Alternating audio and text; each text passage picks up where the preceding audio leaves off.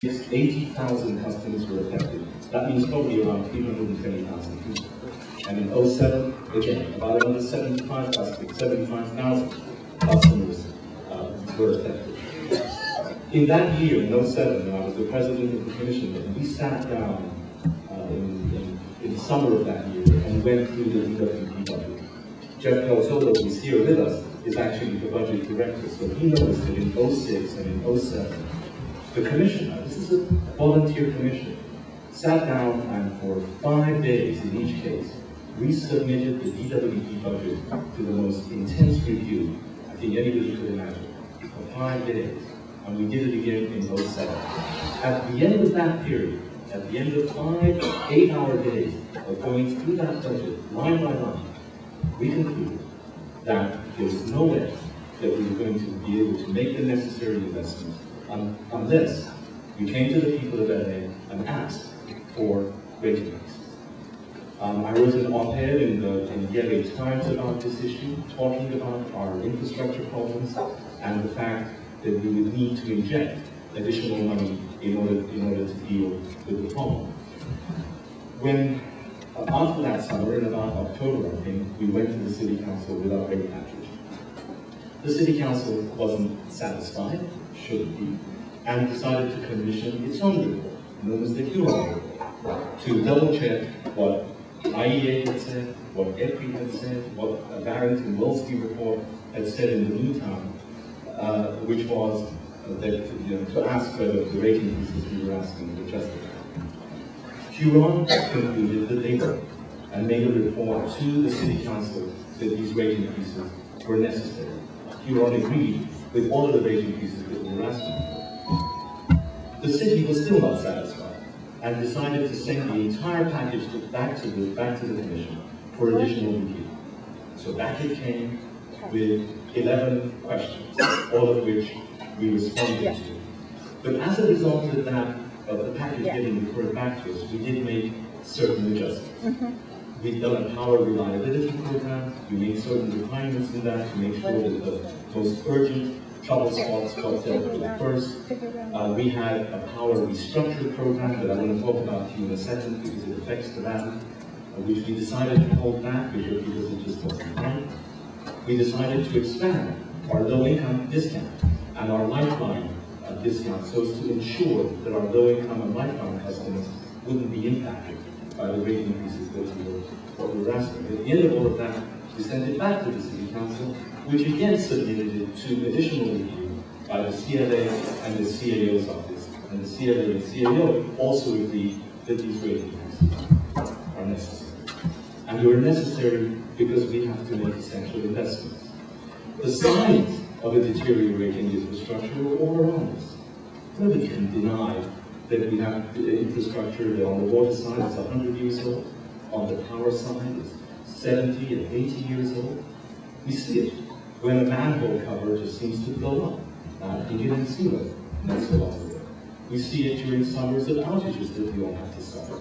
We see it sometimes in even more tragic circumstances. And we have another summer around the corner that we're all going to have to brave through. So, after I think a great deal of scrutiny, many questions, a number of times of going back to the City Council, after something like 30 outreach meetings with the neighborhood councils, finally, last Wednesday or the Wednesday before, I forget now, the days kind of blurry, which I don't know these days, the City Council agreed. I have to tell you that we had the support of the LA Chamber of Commerce that supported the rate increases, provided there was oversight to make sure that the money would be spent as promised. We had the support of BICA, which again conditioned the support on adequate oversight. We had the consent of the Los Angeles Business Council as well. And we had the approval of many environmental groups to understand that we've got to take care of the very backbone of the system first, in order then to move towards greening the utility, which is of course one of my personal priorities. So that's where we are. And I wanted to come out and talk about that and explain the genesis of the rate increases and the need for that. And that doesn't mean that we don't have many other things that we have to do. Of course, And I'm not saying that we will run down at the LADWP every single piece of inefficiency that there may be here. This is a large organization after all. But our hearts are in the right place, and we're trying to do the right thing. And if we don't make those investments today, it will only mean that they will become all the more difficult, and all the more expensive, and all the more painful in the future. No incoming general manager, and I've been in this job as GM now for 3 months, no incoming general manager is going to come in and ask for rate increases. Right? This is not exactly a politically popular thing. Right? So why am I doing that? Why would I do that? Why would I put myself through an excruciating process? Sidonia told me here that she saw me on TV and felt sorry for me. because of the kinds of grillings that I was getting from the city council. I don't mind. I don't mind at all. That's our democracy, that's our process. It's the right thing to do. And this is why I asked for the review. This is why I'm very happy that we obtained it. And I think it's now incumbent upon us as the Department of Water and Power to fulfill those promises. And there's going to be plenty of oversight. There's going to be, I think, at least 3 oversight committees. One of the cities, a Citizens Oversight Committee, and the Low Income Oversight Committee. Listen to this for oversight. And this is what the Department of Water and Power as a municipal utility has in terms of oversight. First of all, there are the 5 commissioners, right, who have oversight. Then there's the mayor's office. Then there's the budget committee of the city council. Then there's the energy and environment committee of the city council. Then there are the 15 city council members. Then there's 78 neighborhood councils. Now we have 3 oversight committees, and of course there is every single one of the 45 million Angelinos. Each one of them is an absolute expert on everything to do with water and power. Now I know this because they express this expertise to me just about everywhere I go. People come up to me and press my hand very sincerely. Those who are in favor of the rate increases will say things like, and this is what a gentleman said to me the other night.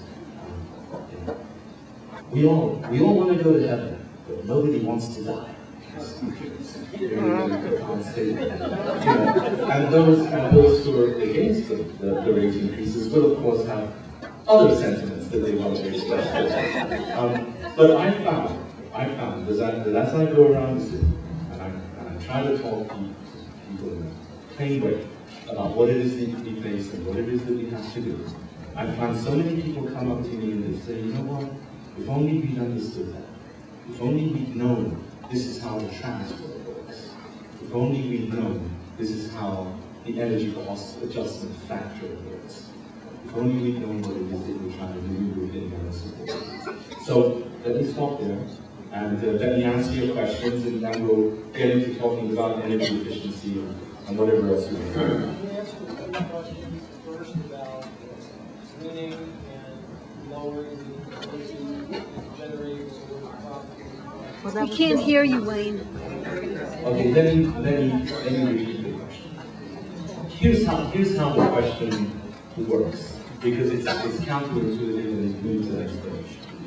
The question is, if you're telling us to conserve, which is a major focus of the Department of Water and Power, this is what we're doing by giving out CFLs, by having a refrigerator exchange program, by restructuring the rates, so that those who use power in a second tier will pay more for that power than those who use less. By doing all of that, we're sending a very strong conservation message.